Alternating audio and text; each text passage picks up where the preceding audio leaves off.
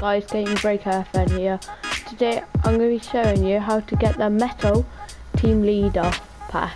So if you don't know what the Metal Team Leader pack is, it is a new pack that's out for Save the World only.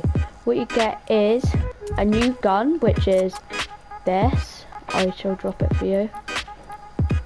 I've used quite a lot. This. It's the Papa Bear. It's pretty good. Yeah, it has quite a lot of DPS.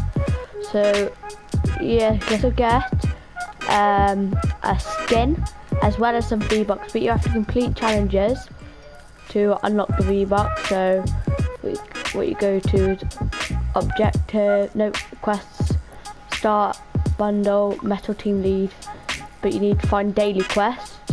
So what's this? Save 25 survivors in successful missions. So that the first one you'll get like 100 V-Bucks. Second yeah, you should get the idea. So make sure to like and sub. I do have it. If I look for it in my locker, I should be able to find it. Where is it? Oh, it's right here. This is what it looks like. It also comes with a bow. Here is the bow. Took me like 5 minutes to find it.